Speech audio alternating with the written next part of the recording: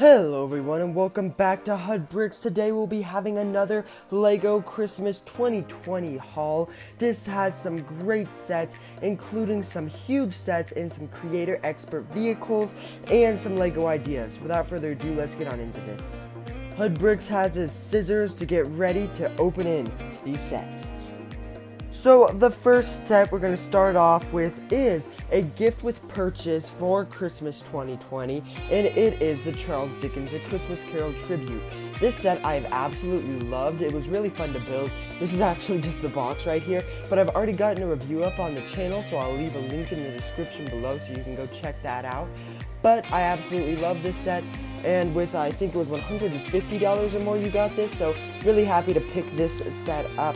But that is the smallest one. Now for the second smallest one, this is the only set that's under $100, and it is the Formula E Panasonic Jaguar Racing Gen 2 car and Jaguar 1 Pace E trophy.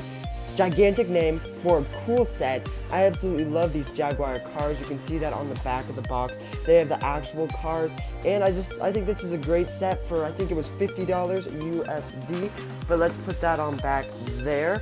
And now it's time to get to the big boy sets.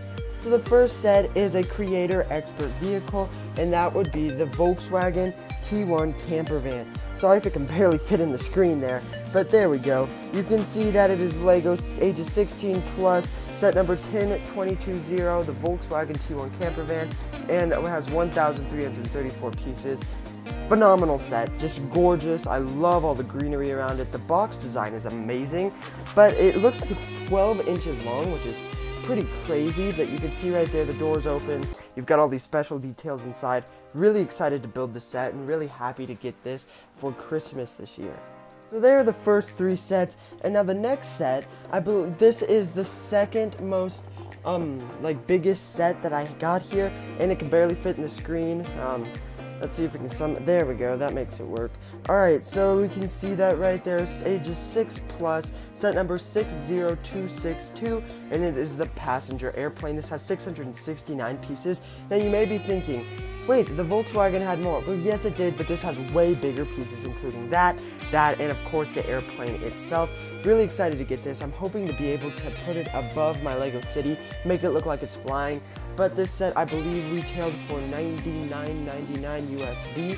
You can see that we've got the airplane itself. We've got a really rinky-dink little airport, which I'm not that happy about.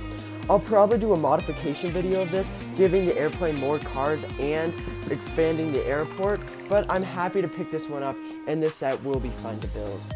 Holy cow, this barely fits in there. But it's time for our last set, which is probably my favorite one, and that is like the rebirth of the Saturn V. Wow, you can barely see it, but as I pan up, you can see that it says NASA, Apollo, Saturn V, LEGO logo, and you've got the moon right here, which I thought is really cool. The box design is just phenomenal. You can see that it's ages 14 plus, set number 92176, had 1,969 pieces. That is a lot of pieces. It's almost 2,000 pieces, and you can see some different box designs. This is the, of course, the shuttle itself, which looks absolutely phenomenal.